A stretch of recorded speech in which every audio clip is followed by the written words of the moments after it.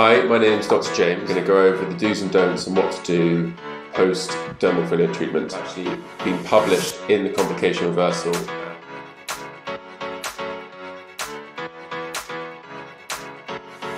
Always lie on your back, which contributes to the risk of bruising and bleeding. It's important to avoid hot teas and coffees.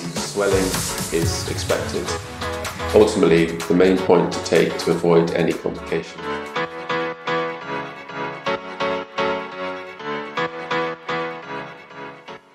Hi, my name is Dr. James from Trikwan Aesthetics, and in this video I'm going to go over the do's and don'ts and what to do post dermal filler treatment. So after you've had your dermal filler treatment with us, there's a series of crucial do's and don'ts, and these are there to ensure that you get the best results possible and to reduce any possible complications.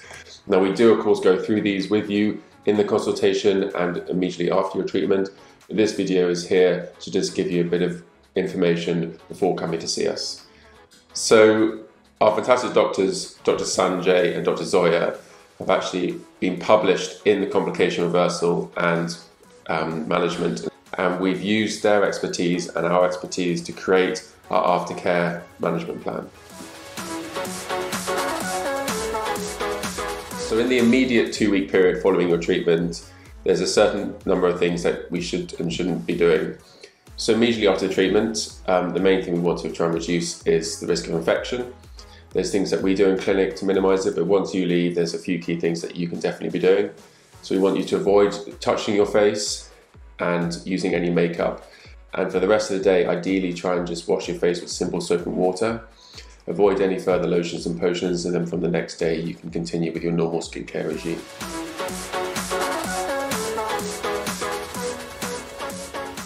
So within the first day, we want to ensure that you're avoiding exercise and avoiding alcohol. This is to reduce the risk of bleeding and bruising.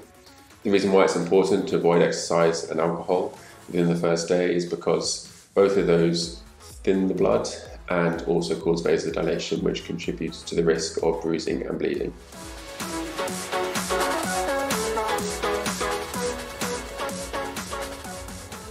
Within the first 3 days, it's important to avoid environments that offer excessive and extreme temperatures. These can include saunas, steam rooms, hot baths, and if you've had your lips done, it's important to avoid hot teas and coffees.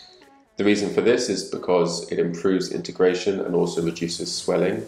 And in fact, also within the first 2 to 3 days, try and sleep on your back. This is to also avoid any asymmetry and pressure on the areas and ultimately lead to you getting the best outcomes.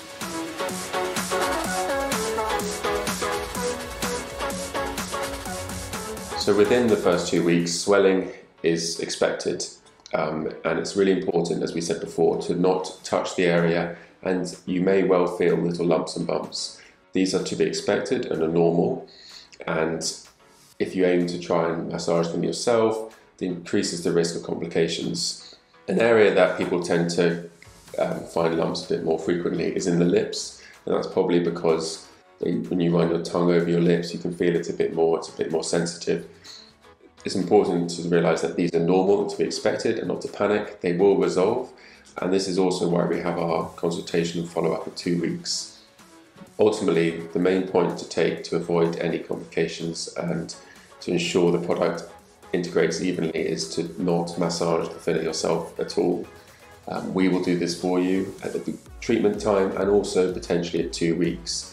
It can take a bit of time for the filler to integrate, and it's important to realise that lumps and bumps are to be expected while that process happens. So thank you for watching this video. I hope it was informative, and of course we hope to see you in clinic where we will go over things much more detail in your bespoke treatment. If you have any further questions, feel free to get in contact with us and the team, and if you have any further ideas or videos that you think may be useful for you, also feel free to send those our way. What did I say? Lie on your back. I do. Always lie on your back. So guys, that's it.